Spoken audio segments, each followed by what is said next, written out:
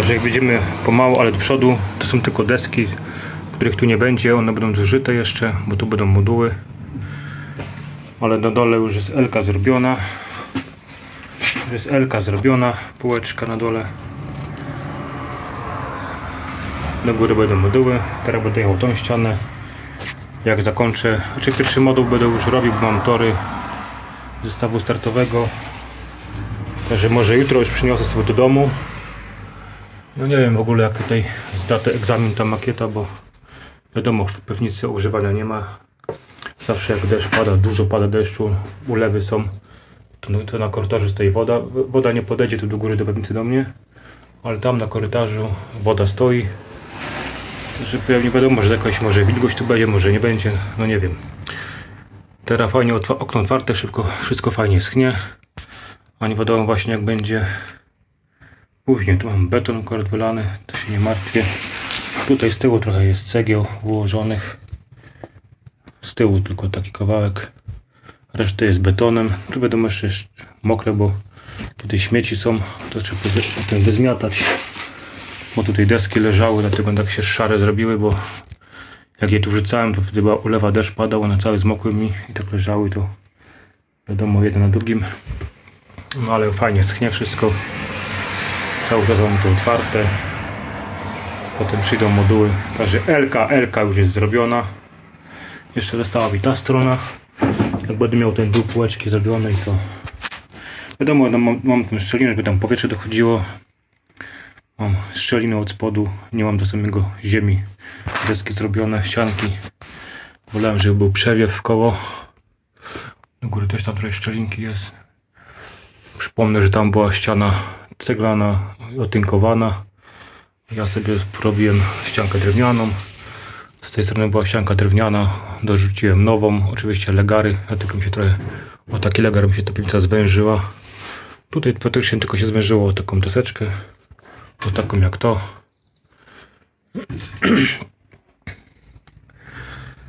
No i tutaj się też zmniejszyło. Też taki legarek dałem jak to.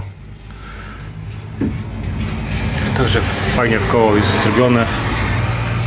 Także jeszcze została mi tutaj ta strona i już koniec. Potem tylko wysprzątać, wyzamiatać i pomału sobie moduły robić. Tu są tylko deski, wiadomo, że te deski stąd znikną. Także pierwszy moduł już będę pomału robić. Może jutro z tego z piwnicy, ze szopy przyniosę do domu. Może najpierw sobie tu przyniosę, przymierzę sobie jak to będzie wyglądało. Albo nie, od razu będę robił w domu. Tutaj będę znosił gotowe elementy.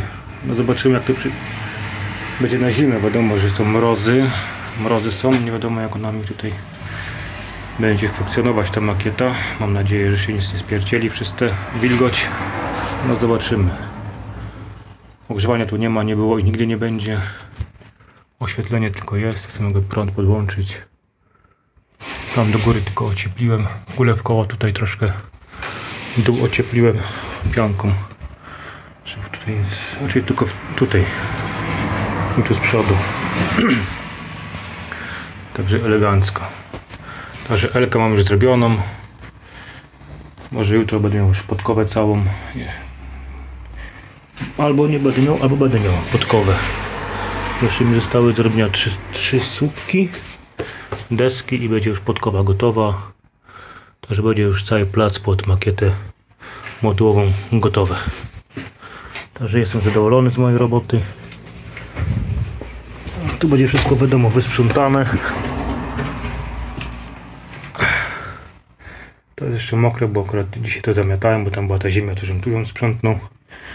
Jutro sobie przyniosę wiaderko, łopatkę i wszystko wyrzucę, te śmieci. No to otwarte, niech to wszystko fajnie schnie. Dobra, no to tyle. Także na dole półeczka już jest. To będzie ten moduł. Będzie taka firanka w koło. Także będzie zajebiście. Myślę, że mi tutaj to wytrzyma. Przezimuje to jakoś. Wiadomo, że tabor będę trzymał w domu. Tylko tej makiety już będzie to na stałe, nie? Skręcona, nie będę jej rozkręcał. Najwyżej będę folią przykrywał. Tutaj wszystkie nierówności, jak będą, wiadomo, że ten to Jak będzie moduł gotowy, to pianką tę szczelinę, dziury zapieprzę i góra mi wyrośnie, takie wzgórza będą porobione najwyżej. Ale zobaczymy. No to do następnego.